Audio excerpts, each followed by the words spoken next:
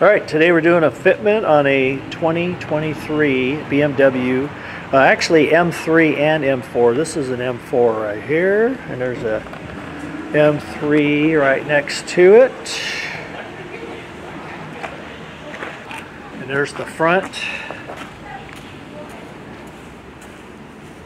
for the M3, and we're going to actually do the fitment on the M4. There's the front here, and you can see it's got the camera on the driver's side, so this is going to be one of the mounts that's going to go on the passenger side. Alright, so you're going to get your 10mm socket, and you're going to remove 2 screws there, and those are going to be on to the, if you're looking at, to the left of center, and then the one next to that. Remove those, and you get your base plate.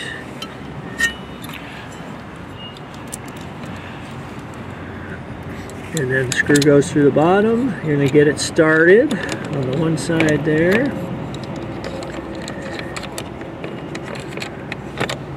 And then get your other screw. Yep. There we go.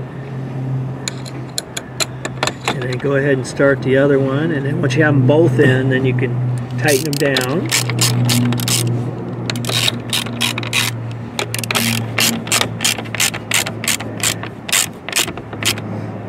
And make sure they're nice and snug.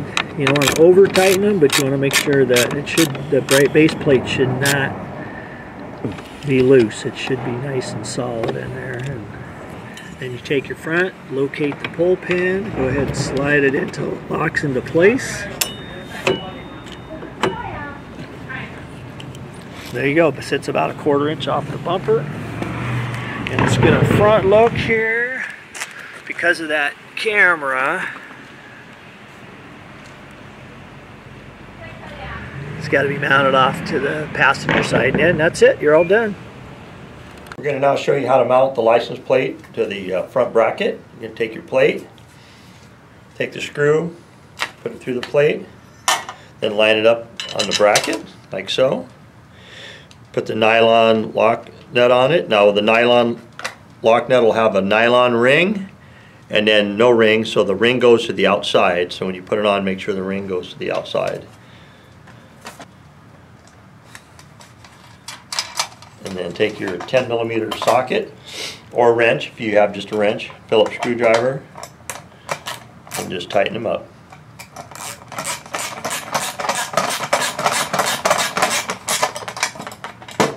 Ring in there is going to keep it from rattling off. So there you go. That's what it should look like when you're all done.